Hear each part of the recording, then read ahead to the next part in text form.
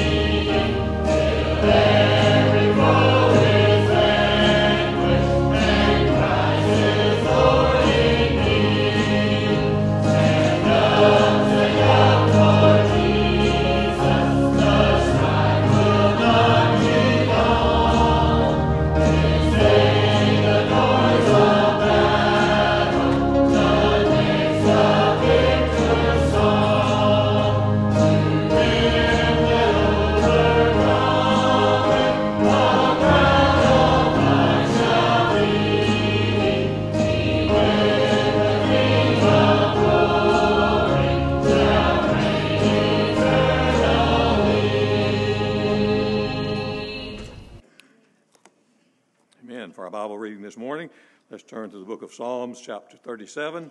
I'm going to read the first 20 verses. Psalms chapter 37, first 20 verses. You just stay seated, Brother Byron.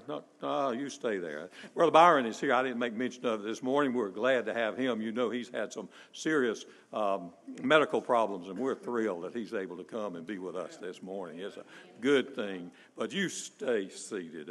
Only those that, the Lord knows where you have been. And so in honor, you stay right where you are, brother. Psalms chapter 37. Verse 1 says,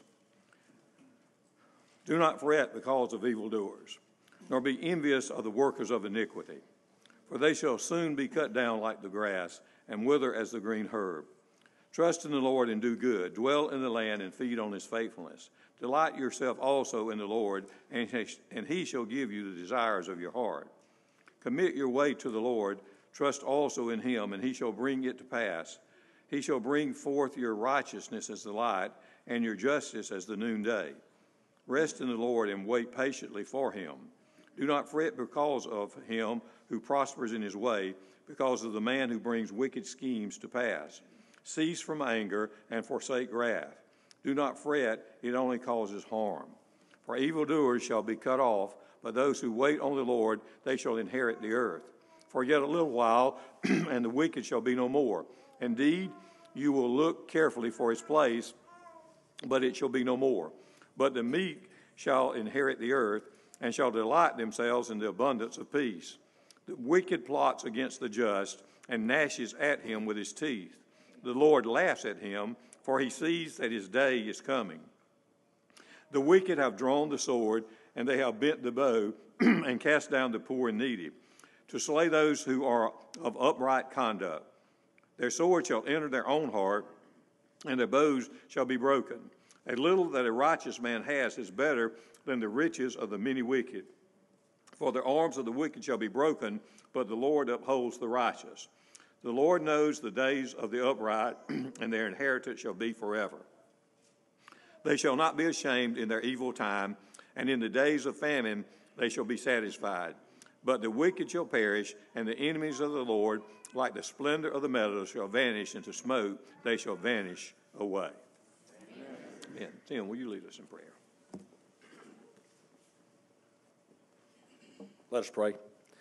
Dear Heavenly Father, we thank you, Lord, for the opportunity to come to your house and hear your word read to us. I pray, Lord, that each one of us will take your word and apply it to our lives, that we can all be better Christians, better witnesses for you. Lord, we pray for our services this morning, Lord. We pray for Brother Abe as he comes before us, Lord, and preaches to us. I pray, Lord, that you just prick our hearts. Let us have receptive hearts, receptive minds, what you have to say to us to your word. And I pray, Lord, we start a revival service this morning. I pray, Lord, the revival will start in each one of us. Lord, just draw a circle around it and step in it, Lord, and let revival start there. I pray, Lord, that not only this church, but it'll sweep out through this state and this country, Lord, where we can all get a better turn back to you. Let our leaders return to you for the wisdom and understanding they need. Lord, pray for ones on our prayer list this morning, God. You reach down and touch and heal. We thank you, Lord, the ones that are doing some better.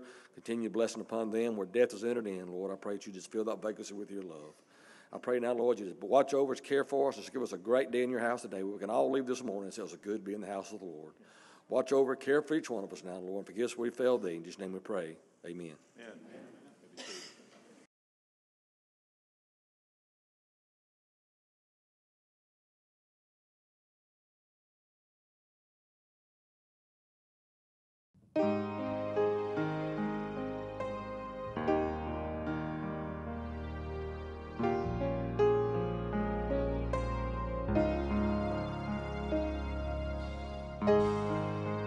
Moon and stars they wept, the morning sun was dead, the Savior of the world was fallen.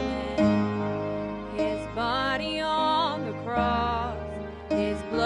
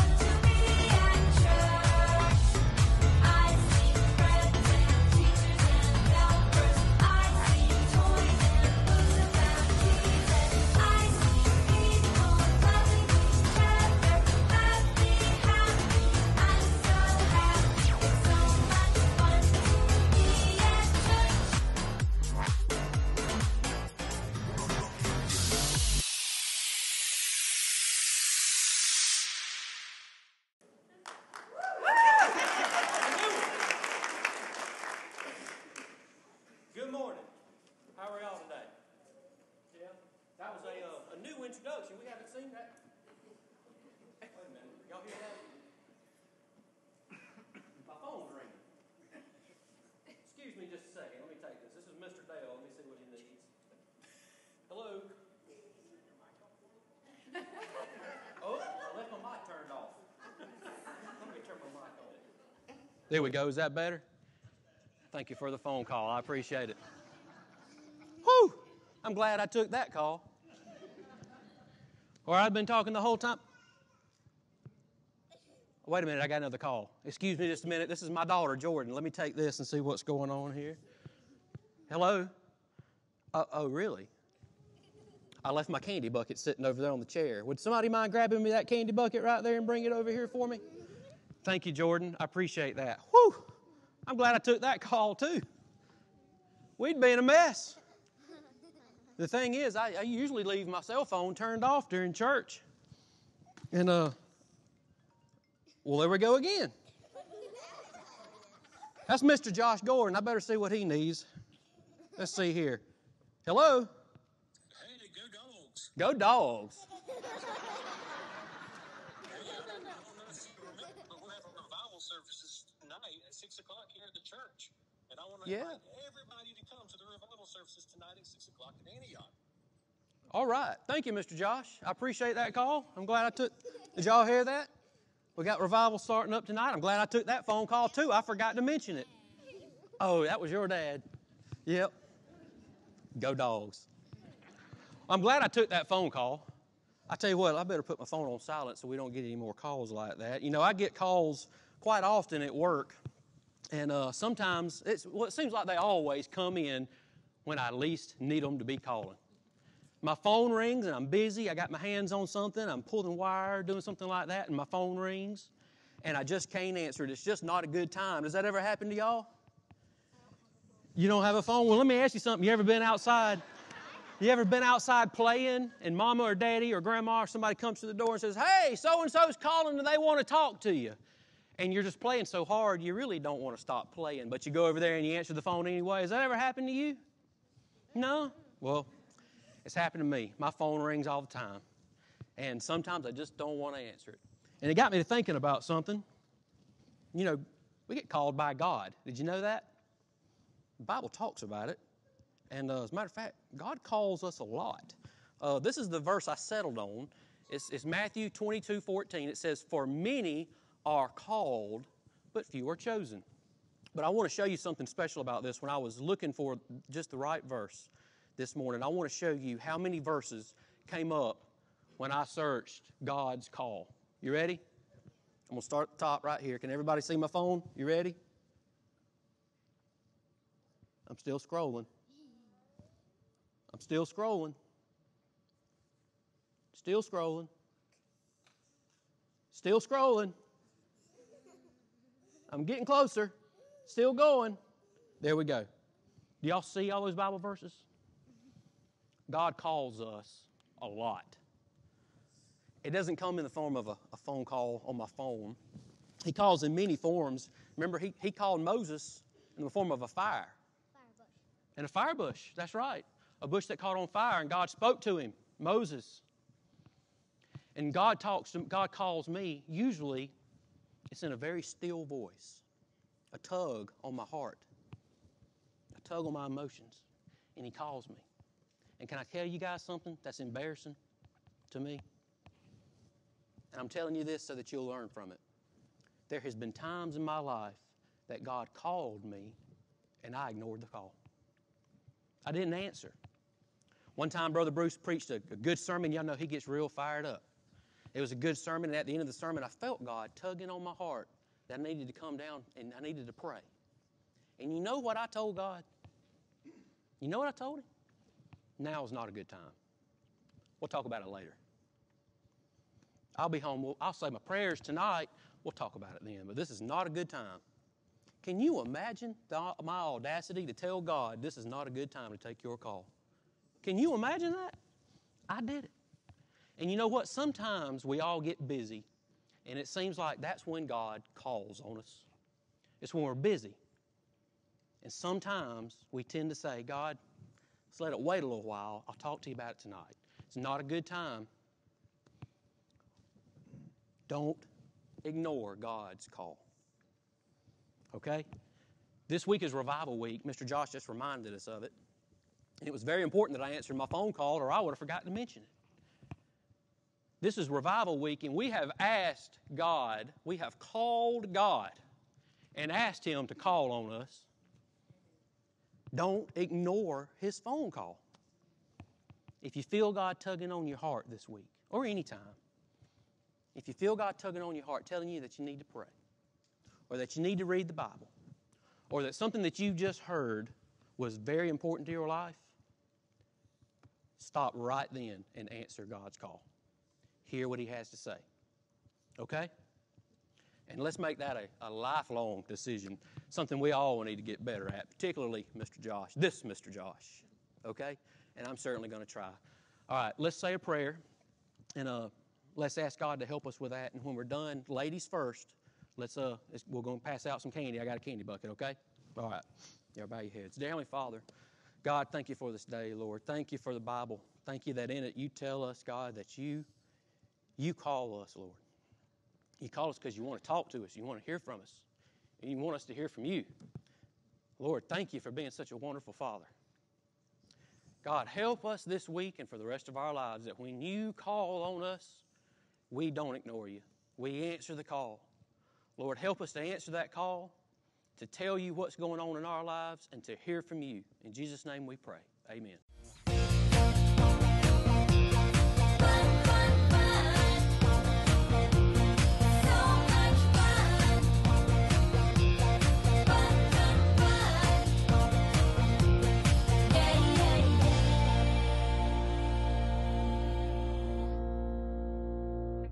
Waiting for somebody to bring up about college football, but Josh did it.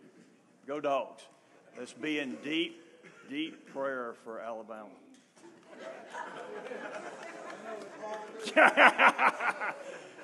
Days will get better someday, okay? All right.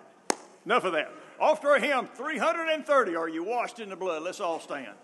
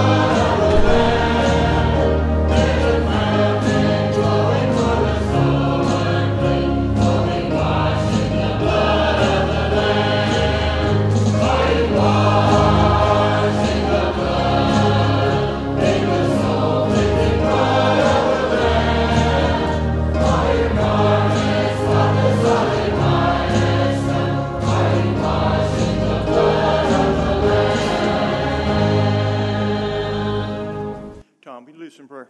Father God, we thank you for today, Lord, and we just thank you for everybody that come out this morning, dear Lord, to study and learn more about you, dear Lord. And we get into our service this morning, just give Brother Abraham the words we need to hear, dear Lord. Just thank you for him and his family, dear Lord, and thank you for his ministry, dear Lord. And just thank you for our church and our church family, dear Lord, and just thank you for watching over us this week, dear Lord, and keeping us safe, dear Lord, even when we wasn't acting the best, dear Lord. We just thank you for being a loving and a forgiving, merciful God, dear Lord. Just ask you to be with those on the prayer list, those that lost loved ones, those that need salvation, dear Lord, that something said today, dear Lord, we just bring them to you, dear Lord, before it's ever too late, and accept that free gift of salvation, dear Lord. We just thank you and we love you and forgive us where we fall short. We ask all this in your name. Amen. Amen.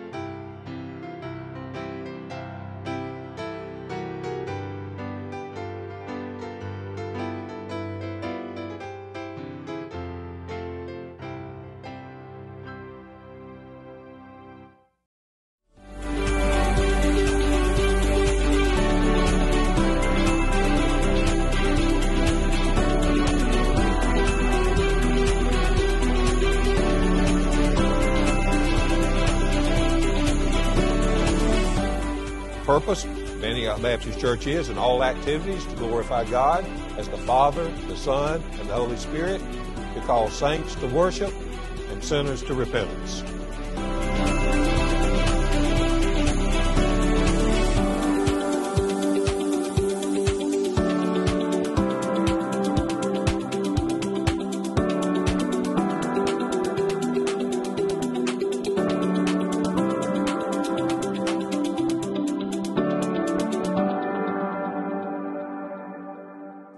Thank you, choir, for leading us, and the wonderful special this morning, and for you guys singing. Now we're thrilled to introduce to you Abraham Hamilton III. I'll introduce him pretty much the same way I did last night to our men's conference. Abraham's primary job in his life is, first of all, to be husband to his wife, Maria, who is sitting beside of him tonight. And then his other primary job is to be father to his 6 children, which he has with him. And I will not try to name each one of them. I don't yet have all of their names. I think I could name four of them, but I hadn't got all of their names down yet. But his 6 children, which he has with him tonight. Then when he is not doing his primary job, his secondary job is he's general counsel to American Family Radio, which you can hear at 90.3 here. He also has a talk radio program on 90.3 at 6 o'clock in the afternoon Eastern time here that you can listen to, and he'll tell you what he thinks. And he is pretty much the same way on his radio program that he is any other time. It's not something he just puts airs on. He just pretty well is himself, which is amazing. And so, but we are thrilled that Abraham would come and spend this week with us. He tells me that this is the longest he's away from the program and his duties there that he's been this year or will be this year. So we're glad that he would take this time out of his schedule, bring his family with him, and come out and be with us and Isabella for this period of time. So we're glad to welcome Abraham Hamilton III to our pulpit this morning.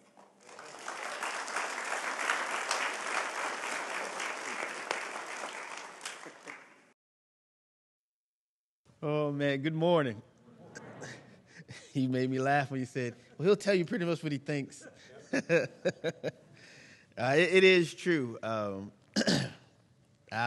pretty much the same. A lot of people don't know this, and I said this to the men last night, but when I joined American Family Association and American Family Radio, I didn't do so to do anything on the radio. In fact, I never envisioned I would ever do anything on the radio. The first person to ever mention anything to me about the radio was my wife. Right there, she said, "Hey, I think you need to be on the radio." I said, "Woman, you're crazy. What do I need to be on the radio for?" I actually joined AFA and AFR solely to serve in the general counsel capacity, to be behind the scenes as their attorney, But as many of you already know, the Lord has his plans. And I'm grateful to be a part of his kingdom and to follow his plans. Well, I'm going to minister this morning from 2 Chronicles chapter 16. Don't worry, it's just 13 verses in there. 2 Chronicles chapter 16. And I don't often title sermons, but I felt impressed from the Lord to title this one, Latter Years Departure. Latter Years Departure. 2 Chronicles chapter 16. I'll pray, then we'll jump right into the Lord's word. Lord, thank you, Lord, for the honor and the privilege, Lord, to be able to sing what we sang just a few minutes ago about being washed in the blood of the Lamb. Lord, having the penalty for our sins satisfied on the cross. Lord, we thank you for that honor, for that privilege. Lord, I also thank you for the opportunity to be a part of Antioch Baptist Church and Isabella's Revival Week, Lord. And I pray for all of us, Lord, myself included, that this would be a week, Lord, where we would once again fan a flame, the commitment to follow you with everything that we have, Lord. You're worthy for us, Lord, not only to gather and sing beautiful songs to honor you, Lord, but to live lifestyles that honor you, Lord, and to be vessels through which you make your appeal to fellow image bearers around us, Lord. And so, Lord, to that end, Lord, I ask that you would help me to communicate your word to your people here this morning. Lord, I pray that it would hit the mark this morning, that the portion that you desire to be conveyed would be conveyed accurately with precision, and that the cumulative effect of what is all that is said and done here this morning, as well as the remainder of this week, Lord, that you would have a people that are further resolved to be your peculiar people, to embrace what you've called us to, Lord, and that we will live full out for you. In the precious name of Jesus Christ, I pray. Amen. Amen. So I'm going to read the verses first, all the way through, verses 1 through, I said 13, it's 14 verses, I'm sorry, in this chapter, and then unpack it a bit with the remaining time. All right, verse 1, 2 Chronicles 16:1. In the 36th year of the reign of Asa, Baasha, king of Israel, went up against Judah and built Ramah, that he might permit no one to go out or come into Asa, king of Judah. Then Asa took silver and gold from the treasures of the house of the Lord and the king's house, and sent them to Ben-Hadad, king of Syria, who lived in Damascus, saying, "There is a covenant between me and you, as there was between my father and your father. Behold, I am sending to you silver and gold. Go break your covenant with Baasha, king of Israel, that he may withdraw from me." And Ben-Hadad listened to King Asa and sent the commanders of his armies against the cities of Israel. And they conquered Ijon, Dan, Abel-Maim, and all the store cities of Naphtali. And when Baasha heard of it, he stopped building Ramah and let his work cease. Then King Asa took all Judah, and they carried away the stones of Ramah and its timber, with which Baasha had been building, and with them he built Geba and Mizpah. At that time Hanani the seer came to Asa, king of Judah, and said to him, "Because you relied on the king of Syria and did not rely on the Lord your God, the army of the king of Syria has escaped you. Were not the Ethiopians and the Libyans a huge army with very many chariots and horsemen? Yet because you relied on the Lord, he gave them into your hand.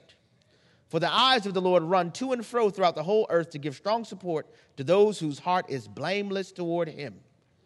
You have done foolishly in this, for from now on you will have wars. Then Asa was angry with the seer and put him in the stocks in prison, for he was in a rage with him because of this. And Asa inflicted cruelties upon some of the people at the same time. The acts of Asa from the first to the last are written in the book of the kings of Judah and Israel. In the 39th year of his reign, Asa was diseased in his feet, and his disease became severe. Yet even in his disease he did not seek the Lord, but sought help from physicians.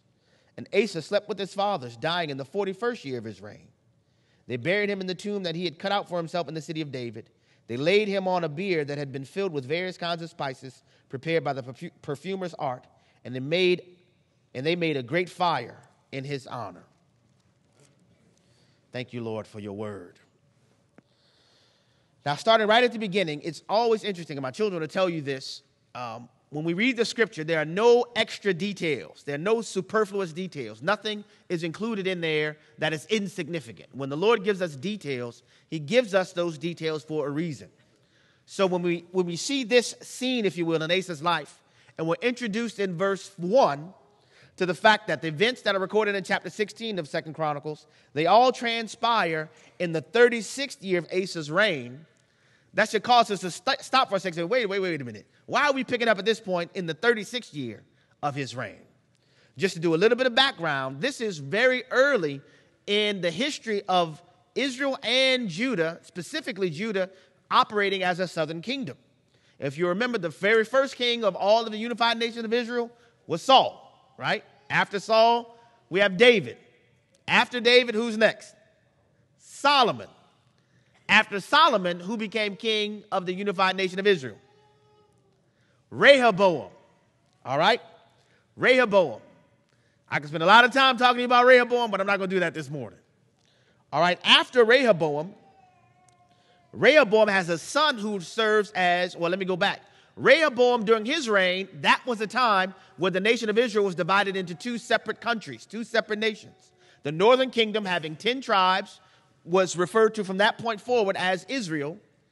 From that point forward, the southern kingdom, having the tribes of Judah and Benjamin, basically, are known as the nation of Judah. Rehoboam presides for a while over the nation, the southern nation of Judah as king, and then after him, his son Abijah was the king of the southern kingdom of Judah. After Abijah, we have King Asa. So this is very early in the history of Judah as a southern kingdom. And chapter 16 begins by telling us that these events unfold in the 36th year of Asa's reign. Well, if you toggle back to chapters 14 and 15 of 2 Chronicles, which we won't do now, the Bible tells us that the first 10 years of Asa's reign as the king of the southern kingdom of Judah, he had peace. There was no war. No war at all. And in the 11th year of Asa's reign, the Bible tells us that several nations came against Judah in war. The nations of Ethiopians and Libyans, where over 1 million soldiers attacked the southern kingdom of Judah. Well, at that time, Asa, having no experience as a wartime king, he did what many of us would do, having our first experiences if we are submitted to the lordship of Christ. He cried out to the Lord, and my son likes when I say it like this. He said, Lord, help me. Oh, Lord, help me. The people that coming for me, they're trying to kill me, Lord. I don't know what to do. Help me, Lord. I ain't never been in a battle. I never had to put them up. And so the Lord, in response to that, delivers Asa in the southern kingdom of Judah mightily. All right, mightily. From that point on, in the 11th year of Asa's reign, until the 36th year of Asa's reign, he once again enjoyed peace.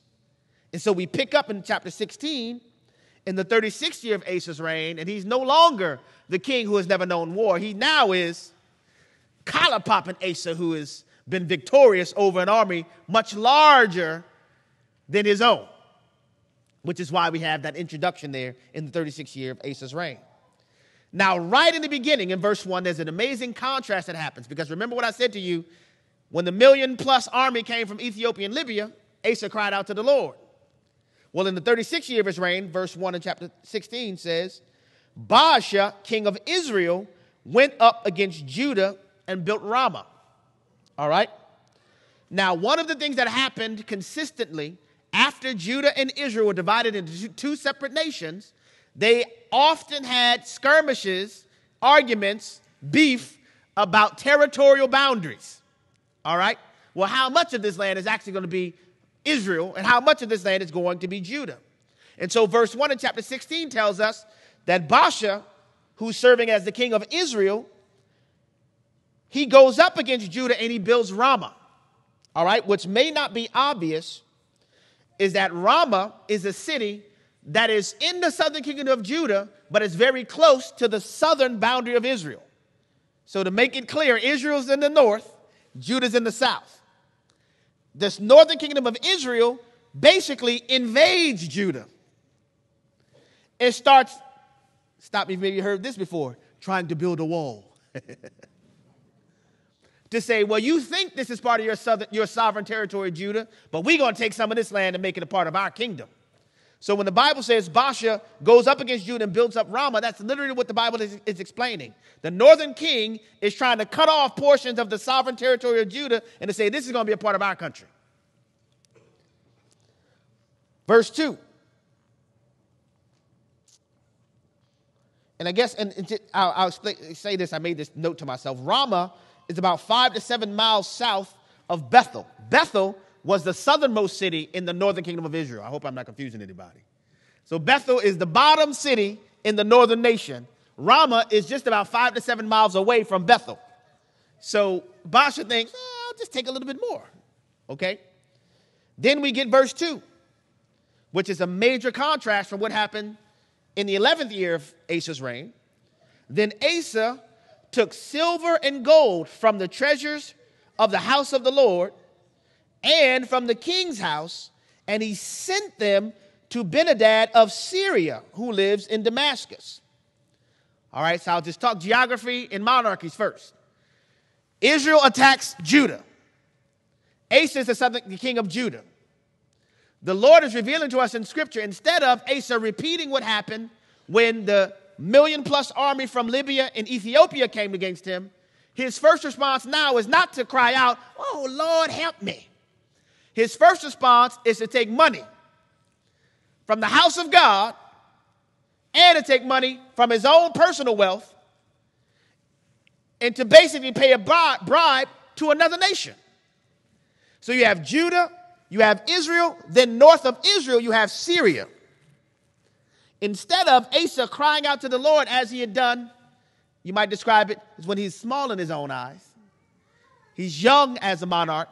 Instead of crying out to the Lord, what Asa does now in the 36th year of his reign, he sends money to the northern nation of Syria. The Bible tells us specifically where he draws the money from to give us an indication as to what is actually happening.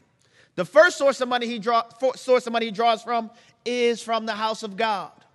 The Lord is revealing to us in his word at this juncture, Asa has adjusted his allegiance and his confidence away from Yahweh, who had delivered him previously, and is now placing confidence in a northern king.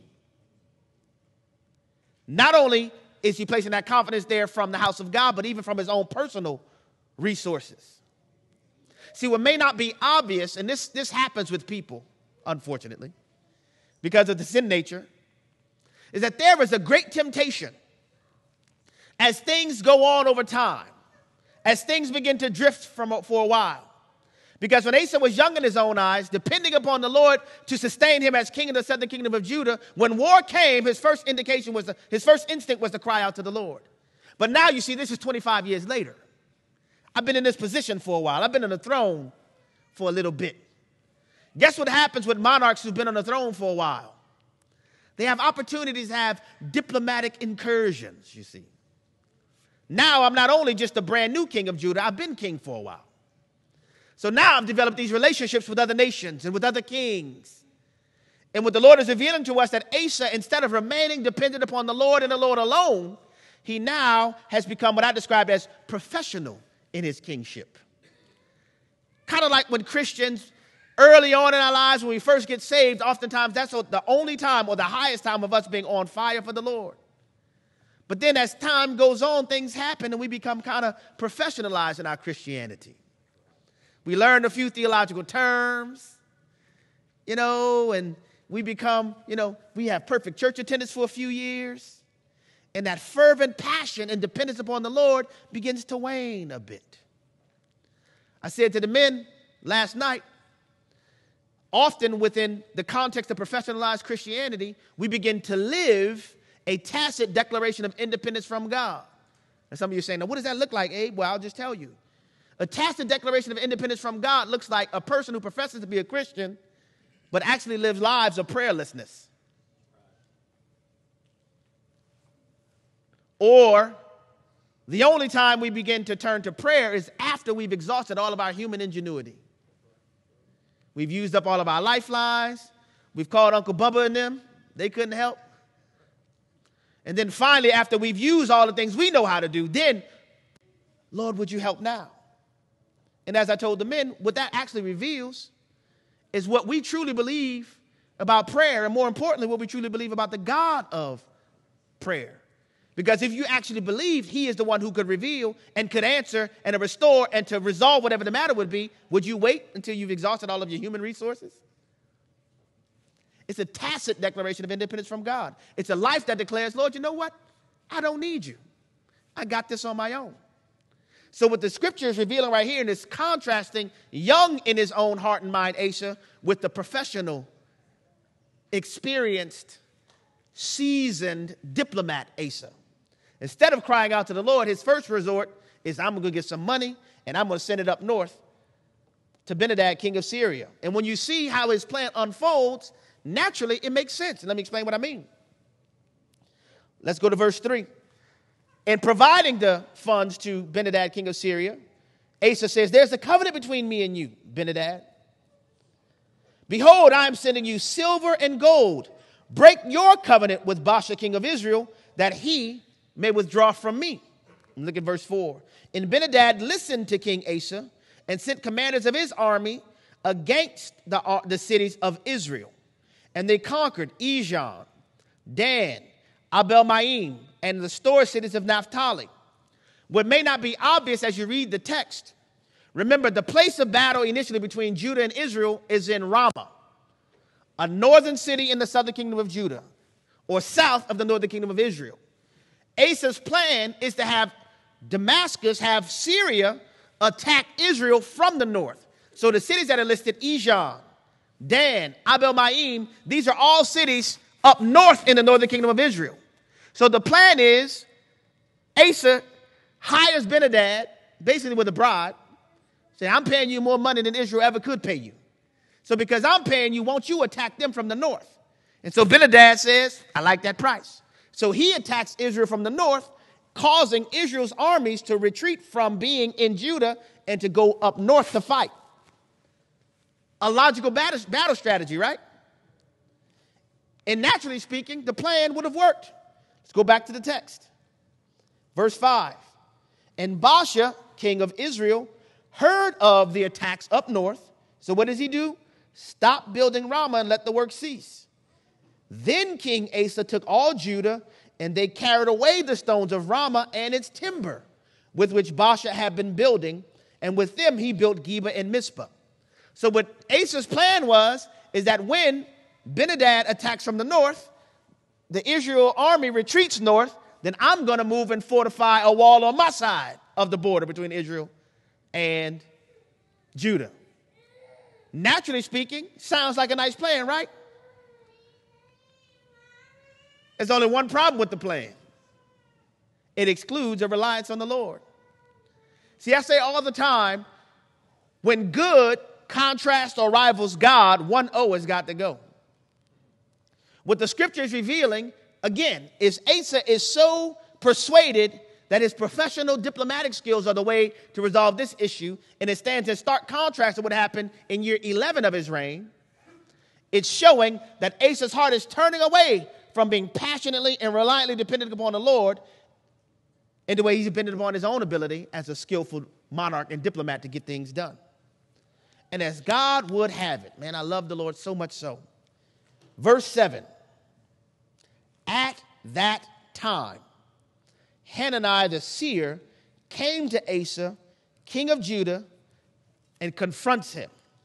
It says to him, because you relied on the king of Syria and did not rely on the Lord your God, the army of Syria has escaped you. Brothers and sisters, this is an Old Testament demonstration of the New Testament reality. 1 Corinthians chapter 10. All temptation is common to man. There's no sin that's confronted any person that has not confronted other people all throughout human history. But the Lord reveals that with the temptation, God provides a way of escape. When the scripture shows that at that time, the Lord sends Hananiah the seer to confront Asa, you can envision Asa is almost in, an Old Testament Judah situation room and speaking with his cabinet about his plan. And the Lord sends a prophet to go and confront him at that very moment, providing with him a way of escape, providing Asa an opportunity to humble himself and to say, what am I doing? Why did I do what I did when the Ethiopians and the Libyans attacked? Lord, forgive me for thinking I can resolve this on my own. But Asa doesn't do that. Asa doesn't do that. Hananiah continues. Verse 8, were not the Ethiopians and the Libyans a huge army with very many chariots and horsemen? See, what may not be obvious again is that the Ethiopians and Libyans posed a much larger threat than Israel posed at that time. But the prophet is saying, didn't the Lord carry you through an even greater threat before? Yet because you relied on the Lord, he gave them into your hand. See, brothers and sisters, I want to tell you something. The thing that's necessary for the body of Christ today is the same thing that has always been necessary for the body of Christ throughout all of human history. There are people that think, oh, well, this is a new time. We got to have a freshest, latest. We need to draw the young people. We need to get the smoke machines. And we need to get the bright lights. And we got to get the dude with the skinny pants on, And the pants so high, you want to show everybody his socks. And he, rocks like this. And that's what we have to do to get him in. And you have the entire thrust of the body of Christ truly adjusting to accommodate wickedness, but saying we're just trying to draw people. When the reality is, if you draw people with the flesh, guess what it's going to take to keep them? Flesh. See, the Lord called his church to be the ecclesia, the called out ones. The purpose of the gathering of the Lord's bride is for the saints to be equipped for ministry. It doesn't mean unbelievers can't come. Unbelievers are welcome, but we're not going to change the entire thrust, tone, and tenor of the gathering of the Lord's saints to accommodate rebellion. And in many places, you have truly passionate, committed Christians who are withering because they're not being fed the word of God, because the body of Christ is adjusting to reduce what should be the gathering of the Lord's saints for worship to really the newest version of a Broadway show. But we just put the word church on it and act as if God is pleased. And we say we're reaching the lost. Can I just tell you something very plainly? The evaluation of the Lord's church should never be based on the quantity of people present. It should be thrusted solely on the quality of the lives and their lifestyles. The quality of life applied in submission to the lordship of Christ is the metric for whether or not a church is healthy or not. People will gather for a whole bunch of things. I heard somebody say earlier something called, I don't know what this means, go dogs. What does that mean? I don't know, you're going to bark. I'm from the place we like tigers. Roar. But let me tell you, hundreds of thousands of people will gather for stuff. People will gather to see somebody kick a pig skin. That doesn't mean they're gathering as unto the Lord. We have ever-increasing larger quantities of people that are just as unregenerate as people who may show up in New Orleans on Bourbon Street. But they get pacified by the fact that, hey, but look, I'm in a building that has a steeple. And I'll let you in on something that's really not a secret. Satan has no problem with people gathering buildings and calling themselves going to church. The problem that Satan has is when people become the church. You should never be able to go to a place that you're supposed to be, that we're supposed to be. Asa allowed time and his settling in his seat to manipulate him away from dependence upon the Lord and the Lord alone. The Lord and the Lord of first and primary significance and dependence. He became professionalized in his monarchy instead of remaining in a position where he's little in his own eyes and recognizing, unless the Lord builds a house, they that build it labor in vain. Unless the Lord watches the city, the watchman stays awake in vain. And so the Lord dispatches the prophet Hananiah at the moment where he's considering this self-based, humanistic battle plan. At that very moment, the Lord sends Hananiah to confront him in that moment, giving him that 1 Corinthians 10 way of escape from his temptation. There's a scripture, Proverbs 28, right about verse 1, that says, he who is often reproved, yet stiffens his neck, will suddenly be destroyed, and that without remedy. Hananiah provides an opportunity for Asa to humble himself and repent. But look how Asa responds. I'll pick up again in verse 9 in 2 Chronicles chapter 16. For the eyes of the Lord run to and fro throughout the whole earth to give strong support to those whose heart is blameless or whose heart is whole toward him. You, Asa, have done foolishly in this.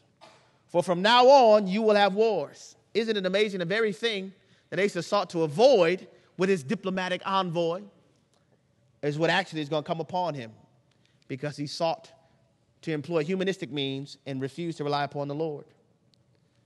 Now, instead of humbling himself and saying, Lord, you're right. Lord, forgive me for my sin. How did I become conveniently ignorant of the fact that you delivered me and our entire nation from the Ethiopians and the Libyans? But verse 10 shows Asa has a different response. Then Asa was angry with the seer and put him in the stocks in prison, for he was in a rage with him because of this. Now let me ask y'all a question. Was Asa mad at Hananiah the seer, or was he mad at somebody else? The Lord confronts Asa in this exercise of rebellion. Asa's response, instead of humbling himself in contrition and say, Lord, forgive me, the Bible says he's angry and puts the prophet in prison. Who do you think he really wanted to put in prison? He uses Hananiah really to take a swipe at God. Hananiah didn't show up there on his own. Hananiah wasn't sitting down at Whataburger and saying, man, you know what, let me go in and talk to Asa. This man is tripping. No, the Lord sends Hananiah. And instead of humbling himself, Asa lashes out at the prophet. This is the first instance in the entire history of Judah as a separate sovereign nation of a king attacking and incarcerating a prophet because of the word of the Lord. He's a forerunner for what happens later on in Judah's history with the prophet Jeremiah. Jeremiah had the word of the Lord, do the same thing to him, put him in the cistern, get this guy out of here. And not only that, he not only lashes out at the prophet Hananiah, the scripture tells us, verse 10, then Asa was angry with the seer and put him in the stocks in prison, for he was in a rage with him because of this. And Asa inflicted cruelties upon some of the people at the same time. Now, what did they do to him? The Lord confronts him in his sin, but instead of humbling himself, he stiffens up and bristles. The next thing that happens, Lord, help us.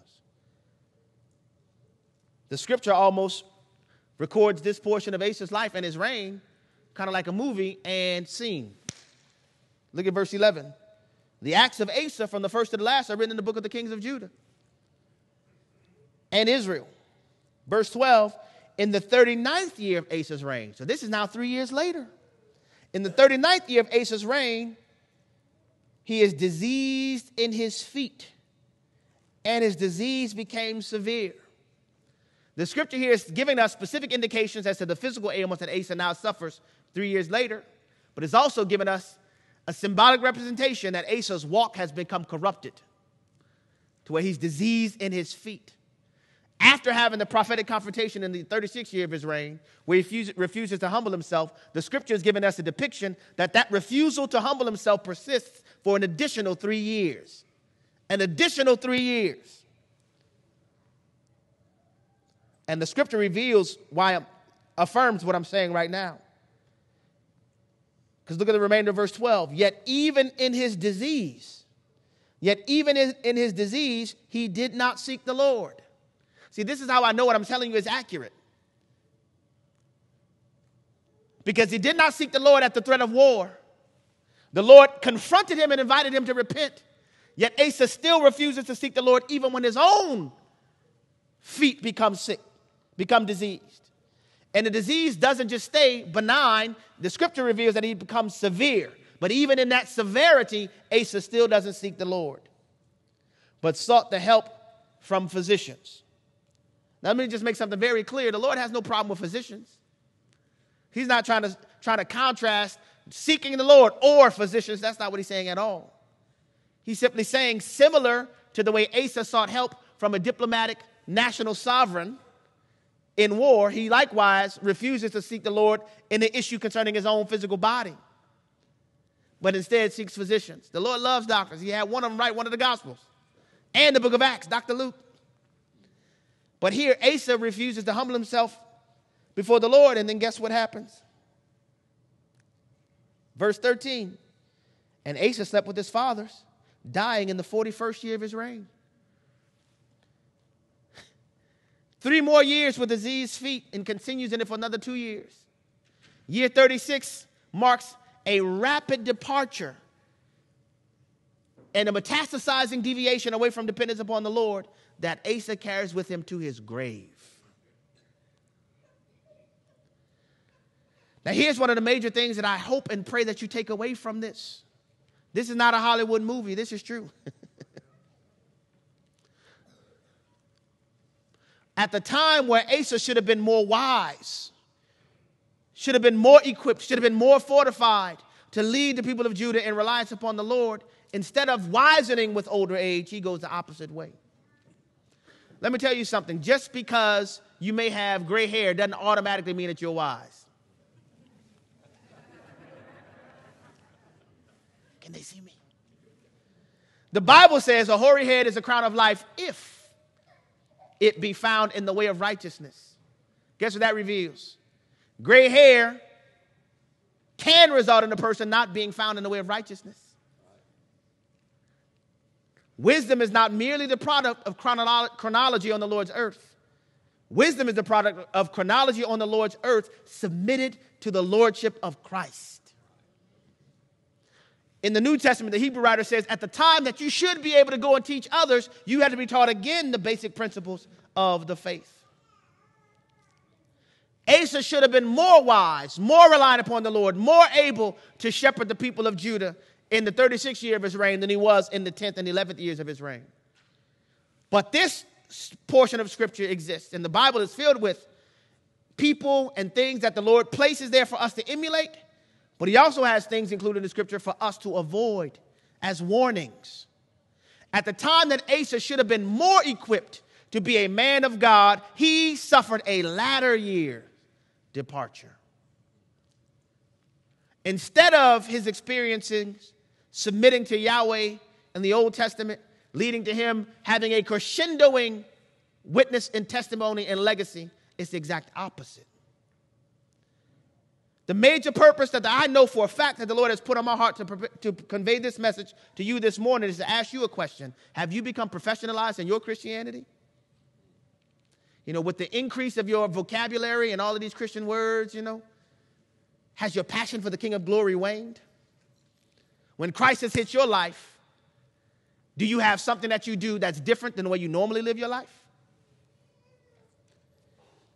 See, we have examples in Scripture like Jesus, after the Bible records he fed 10,000 men, which we know there were women and children there, so when you think of everybody was there, probably somewhere closer to 15 or maybe 20,000 people. After that amazing, what could only be described as a glorious moment And the Bible says the very next thing he does is that he retreats into the mountain to pray. Some of us, the only time we would ever consider praying is when things are going bad. But if that is our lifestyle, truly, can we say we are abiding in the vine? See, professionalized Christianity results in people's testimonies usually being, I remember when I first got saved, I used to. I remember when I first responded, I used to. But my question is, where are you today? In order for you to have a testimony, if you have to hearken back a few years, my question is, where have you been in the intervening years? Has my life become a difference between year 10 and 11, depending upon the Lord, to where now, year 36, we become so accustomed to living as Christians that really the fire of Christian witness and Christian submission has ebbed away from us over time. This is something that all believers have to encounter and have to confront.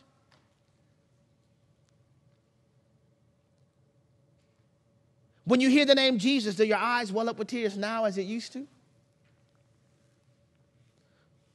Or has that been something that, that was back then, but now? As we sing songs in worship, are you truly worshiping the Lord, or are you just singing songs? There's a difference. And the difference is internal. The outside may look the same, but you know and I know what's really going on the inside. Has church attendance become just a feature of cultural normative? I'm a good person, so I go to church. Or is your heart drawn to the place of worship because your heart is drawn to the one who you're worshiping?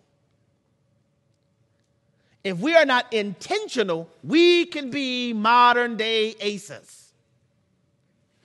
And it's the Lord's will for us not to suffer a latter year's departure.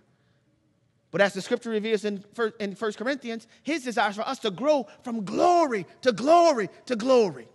Amen. I shared this with the men, and this is a fact.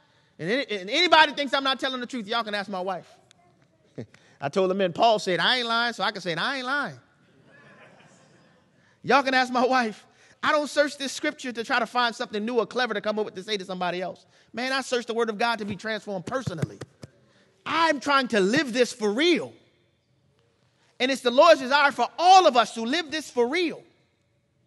A couple things we can evaluate. When was the last time you shared the gospel with somebody else? Here's the thing. Gospel sharing is not a labor for those of us who have been captured by his glory.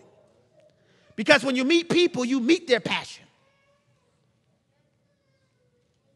When people meet you, what do they meet? Is it more easy for us to talk college football than it is to talk the gospel? And I'm not throwing any shade to college football. I like college football. But when I think about college football in light of the life-giving flow, that is the fount of the presence of Christ Jesus. One pales in comparison. Has the life of Christ ebbed away from you over time? Or can you honestly say right here today that I am on fire for the King of Glory? And not from some type of emotional arousal.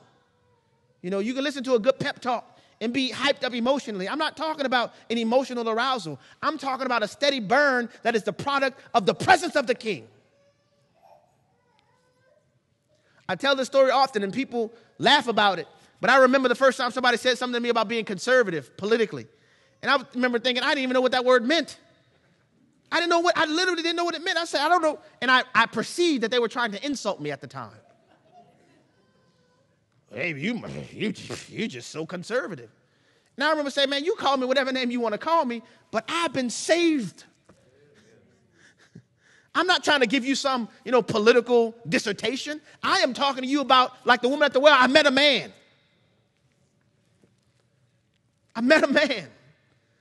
You mean to tell me that I can have an ability to place my confidence in a Savior who assures me that my destination is secure? And have that reality wash over how I do life? Glory be to God. I don't search the word to come up with something to share. Again, my wife will tell you, I'm the exact same way right here behind this pulpit on the radio as I am at home. My children will tell you the same thing. Because this is real. The Lord told Ezekiel, I'm sending you to a hard-headed people. I'm telling you up front, these jokers are hard-headed. But I'm going to make your head harder than theirs, Ezekiel. And then he said this, don't be afraid of men's faces. Now, why do you think the Lord would say that to Ezekiel? Because there's a great temptation that you could be fully persuaded. You in the closet, you like Rocky, getting ready. You know the music, you know. Then you step out, and you start seeing people. You're like, oh, that dude looks mean over there. Oh man, if I actually tell them what I really believe, they're not going to invite me to bridge. They see me at Walmart, they're going to turn away and go away. But when the Lord looms larger in your heart and your mind than even yourself, you find that even that natural predilection to be hesitant ebbs away. When you have been captured by the King of Glory, sharing the gospel is not laborious. It's actually sharing your heart's passion. Just like we joke around here, go Dogs. That's an easy conversation around here. Why? Because people love Georgia football. So that makes it readily accessible. Well, what if we love the Lord God the same way? And here's the thing. The Lord has even told us, it's not your job to get anybody saved. It's just our job to be a witness. When you look at the pinnacle apologetic scripture in the Bible, 1 Peter chapter 3, always be reason to give a defense for the hope that you have, a reason for the hope that you have. The Greek word there, apologia. The verses that precede it have everything to do with basic Christian living. Keep your tongue from evil. Keep your lips from deceit. Sanctify Christ in your own heart as holy. Always be ready to give a reason for the hope that you have to any who would ask you. And I know some have said, that's the scripture. That means I just stand over here, play some Jeopardy music, and I wait for somebody to ask me a question about the Lord.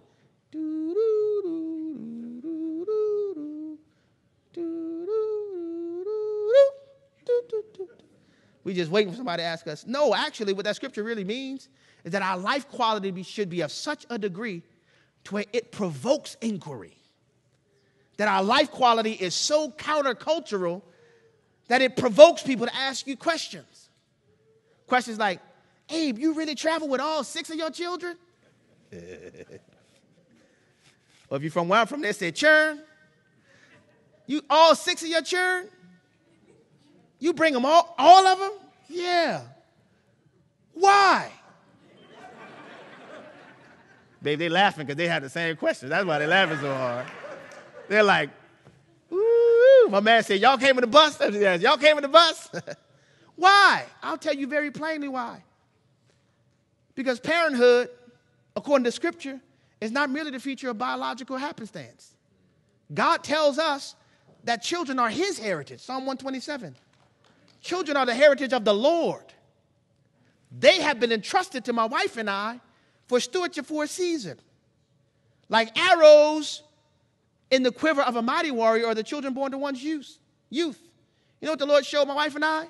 That arrows are instruments that are perfectly created for their task. But in order for them to execute, they require trajectory and a direction. It's my job and my wife's job to be the primary vehicles through which Christ is introduced to them. So we want to offer them lecture and lab. We don't want to just talk about it at home, what we do. We want to show them what it looks like in practice. So we want our children to see daddy and mommy changing our schedule, being inconvenienced for the sake of the gospel. And Deuteronomy 6 instructs us how are we supposed to do this? When you walk, when you rise, when you sleep. Bottom line is, time is the most vital component of being effective in disciple making. So we want to take every opportunity to be effective and respond to God in that endeavor. What we found is that quantity of time gives rise to quality of time. We can't pre-program those poignant moments of grace. We can't pre-program the nighttime conversations. Daddy, I know we've been talking about salvation, but, I'm just having a hard time sleeping, because I just thought about it. There are a lot of people who are not saved. That's a real conversation I had with one of my daughters. 2 o'clock in the morning, she can't sleep. Daddy, can I talk to you? Tears flowing down her face. Naturally, I want to say, girl, go to bed. But the frequency of the conversation and time spent in this endeavor is what provoked the quality moment to where she had that question at that particular time. That's why I describe what we do in our family as my full-time job, because I don't get off from it. I've tried. That's a joke, by the way. But that's why. Living in such a life quality. Man, what do you mean? So have you ever cheated on your wife? Ladies may not know this, but these are real questions men ask each other. No, man, I've never cheated on my wife. You serious? Yes, I'm serious. This is a real conversation I had as well. But you got eyes, Abe. I know you look, right? That's a real conversation. I had a sister in Christ ask me that one time. She said, Abe, don't Christian men still have to look? I said, no. What do you mean have to look? She said, well, that's what somebody told me. Actually, it was a preacher told her that. I said, well, I'm simply to tell you that's a lie. The scripture calls men of God to self-control. But the self-control, I'm just going to be very plain with you. When the scripture talks about men being the husband of one wife, it's not merely talking about fidelity. It's also talking about being a one-woman type of man in the appetite, in the desire level. Which, the next question, Abe, you mean to tell me God can change your desires, Abe? That's exactly what I mean. Remember when Jesus was preaching, he said, you've heard it said, you shall not commit adultery. But I say to you, if a man looks upon a woman with lust in his heart, it's as if he created adultery with her. Jesus Christ elevated the focal point not merely to the conduct, but to the heart condition. You could train a dog to salivate on cue. Ivan Pavlov taught us that. Ring a bell, give a treat. Ring a bell, give a treat. Ring a bell, give a treat. Next thing you know, you ring a bell, what's going to happen? Ring a bell, what's going to happen? Because the dog's conduct has been conformed. But that doesn't mean the dog has had a heart transformation. Christ came to transform us at our heart level. And it is this heart transformation that is lived out as what accumulates as a robust witness. In Acts chapter 1, when Jesus is speaking, he's resurrected, he's talking to his apostles, and he says, tarry in Jerusalem until you be endued with power. The word for power there in Greek is dunamis, where we get our English word dynamite. You will be endued with dynamite for what? For a purpose. It feels great to know that we're indwelled by the Spirit of God. Yes, but the indwelling of the Spirit of God is not for consumption. It's for function. You will be endued with power to what? Be my witnesses. The word for witness in Greek is martis, where we get our English word martyrdom from. We often think about martyrdom as being the cessation of natural life in furtherance of a cause. But martyrdom biblically is actually becoming the living dead. Dead to a self-willed humanistic way of life, alive to Christ. You'll be endued with power to be my witnesses. The call to be a witness is a call to be one, whether you're standing on the stage before an audience of many or if you're living before the audience of one. If nobody else is around physically, you and I are still called to be his witnesses. Because when you are transformed, you're not trying to put on a transformed performance. This is who we truly are.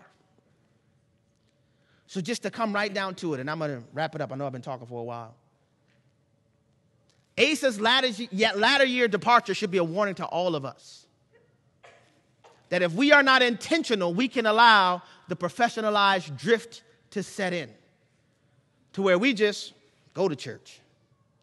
But it's the Lord's desire for us to be the church.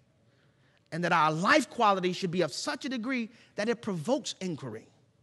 How are you always so self-controlled? How are you not panicking as all of these things are going haywire? Which, by the way, being a believer doesn't mean that you will have life on flowery beds of ease. We will have difficulty. But the reality is because of the presence of the Prince of Peace, we will navigate difficulty very differently from those who do not know him. And the life quality is of such a degree that people in real life, in interpersonal relationships, will be able to ask, how are you able to handle this in such a way? And you are able to rightly recognize that this is an open door to make a gospel proclamation.